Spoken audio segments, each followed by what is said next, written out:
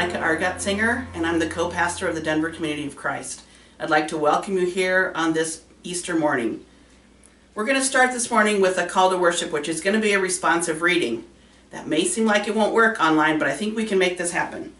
I'm going to read a line, and then I'm going to give you a signal like this. And when I do, I want you to shout a word of joy. It could be hooray, yay, awesome, hallelujah, any words you want. So this way you'll get to participate in our responsive reading call to worship. So let's begin. Today is Easter.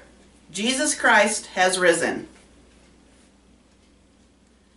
The tomb is empty.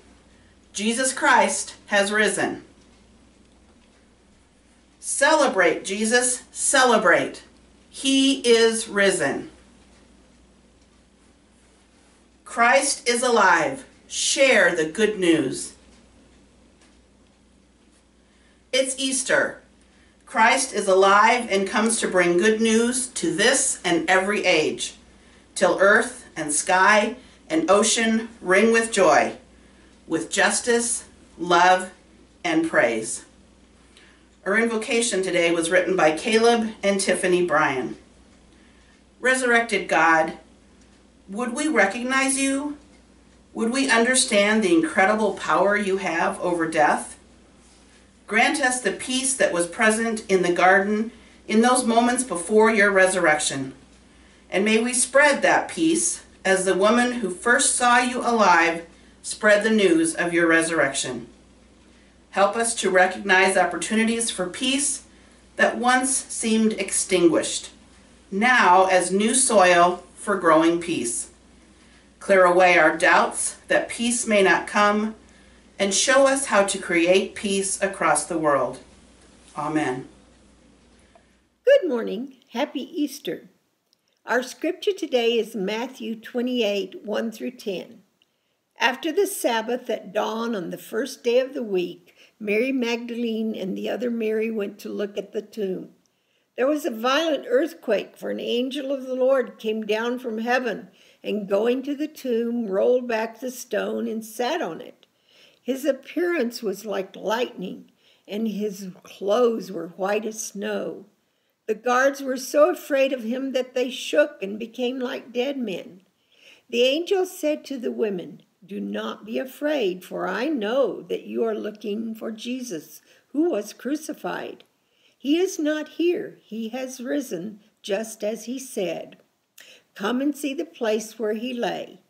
Then go quickly and tell his disciples, he has risen from the dead and is going ahead of you into Galilee.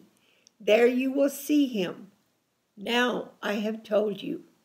So the women hurried away from the tomb, afraid yet filled with joy, and ran to tell his disciples. Suddenly Jesus met them. "Greetings," he said. They came to him, clasped his feet, and worshipped him. Then Jesus said to them, "Do not be afraid. Go and tell my brothers to go to Galilee. There they will see me." The women arose early in the morning and ran to the tomb. We treasure this story of that first Easter, and like them, we rise early to come to church to celebrate what they found, the empty tomb.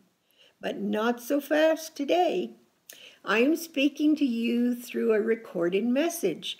I have gone to the kitchen to fix a cup of coffee for myself and get ready not to worship with you in person, not to share a traditional Easter breakfast, egg hunt for the children, and an 11 o'clock worship service at 480 Marion Street. Our physical setting for worship at 480 Marion Street is empty. We are sheltering in place, isolating ourselves to defeat a virus going through our nation and our world with a vengeance. But as the two women found an empty tomb, we can proclaim with the angel, "He has risen." Up from the grave he rose with a mighty triumph o'er his foes.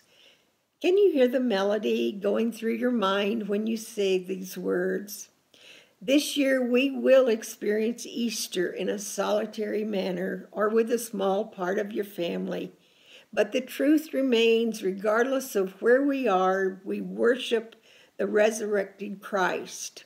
And the instructions given to the women by the angel and reinforced by Jesus himself, not to be afraid, go quickly into Galilee and you will see him. He is going before us and will meet us there. And they hurried away from the tomb, afraid yet filled with joy. Within our circumstances as they are, we must think of opportunities we have to do what he is asking. We can't wait for the time when we meet in that physical setting at 480 Marion Street. And today, what might that be? All over the world, people are praying. Join those folk. On our walks in our neighborhood, we are meeting families whom we may never have met or visited with. Stop and chat. Get to know them. People in our congregation whom we haven't seen for a month. Check on them. Our family members, be they living close or far, call, write, text, email. But above all, take care of yourself, journal, read, study, meditate. Create a community where you are, where we are. Promote a community of hope, love, joy, peace, and you. We will be with the Master in Galilee. Now comes the time for our disciples' generous response. God sent Jesus to bring reconciliation and hope into the world. We have an opportunity to give generously to continue to bring hope to others. During the disciples' generous response, we focus on aligning our purposes with God's purposes, aligning our heart with God's heart. As you share your mission tithes, or if you give regularly through e-tithing, use this time to express gratitude for God's many gifts in your life and to reflect on how we respond faithfully to those blessings. When we understand God's love and grace are given freely to us, we respond out of gratitude and are liberated to share freely in return. Would you pray with me? Gracious God, we come before you, Lord, so thankful for the blessings that we are receiving. I ask, Lord, at this time that you bless those monies that are given, that they may be used to bring peace into your world. I ask this in the name of your Son, Jesus Christ. Amen. Our sending forth today is from Doctrine and Covenants, section 165. Beloved community of Christ, do not speak and sing of Zion.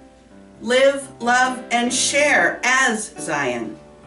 Those who strive to be visibly one in Christ, among whom there are no poor or oppressed. As Christ's body lovingly and patiently bear the weight of criticism from those who hesitate to respond to the divine vision of human worth and equality in Christ. This burden and blessing is yours for divine purposes. And always remember the way of suffering love that leads to the cross also leads to resurrection and everlasting life in Christ's eternal community of oneness and peace. Trust in this promise. Go in peace. Amen.